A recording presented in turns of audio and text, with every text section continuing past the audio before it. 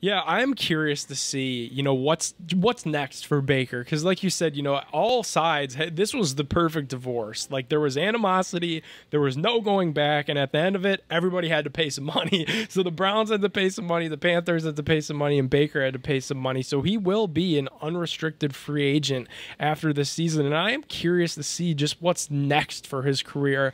Obviously, in large, it'll depend on what happens this season. If he somehow puts he'll be together, on the roster no matter what, but for sure. But starter, franchise quarterback, bridge quarterback, backup quarterback. For There's sure, many different routes. For sure, he's going to be a starter, and for sure he's going to be a bridge quarterback, maybe.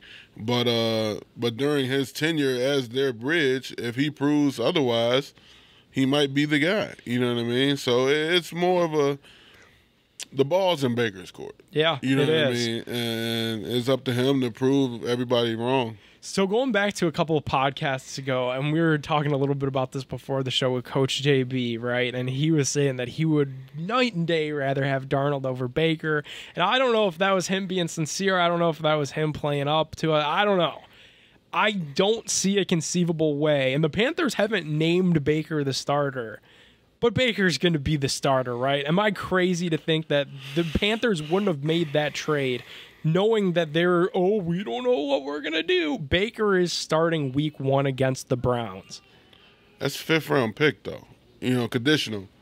He has to play 70% of the snaps. So depending on how he comes off his injury or, how much this battle. And don't forget, Sam going to have a chip on his shoulder now, too. Yeah. You know what I mean? Y'all brought me in here to think I'm the guy.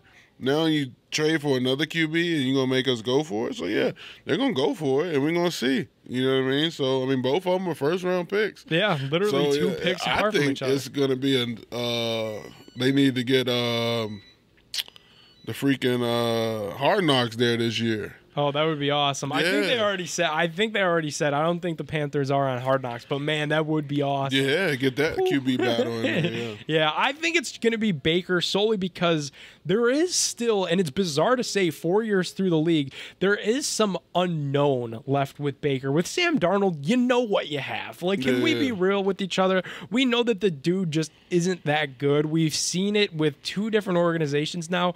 With Baker, however, we've seen the bad, and we've seen plenty of it, but we've also seen sparks of good. And I think, like we talked about last week in our bets, with Matt Rule being so on the hot seat, and he is the Vegas odds-on favorite on betJACK training camp to be the first coach fired.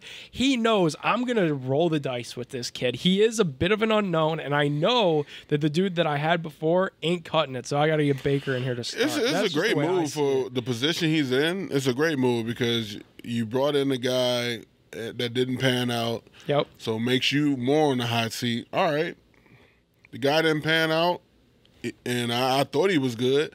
Let's see if we can light a fire under him and get that out of him. The tape we saw that made us want to trade for him. Bro, the last time that Baker Mayfield and Matt Rule were on the field together was Oklahoma versus Baylor. Yeah. When Baker told them pregame, "You forgot who Daddy was. I'm going to have to spank you today." And then Baker did go off and have a really good game. Matt Rule went to go get Daddy. He went to go get Daddy. Yeah. So that was the last time. So I do think there is probably something to that Matt Rule has just been familiar with Baker's nuttiness for such a long time that he was willing to stomach and ready to roll with it. Yeah, it'll be an interesting QB battle. I don't say neither one of them is a starter right now. They're going to figure it out.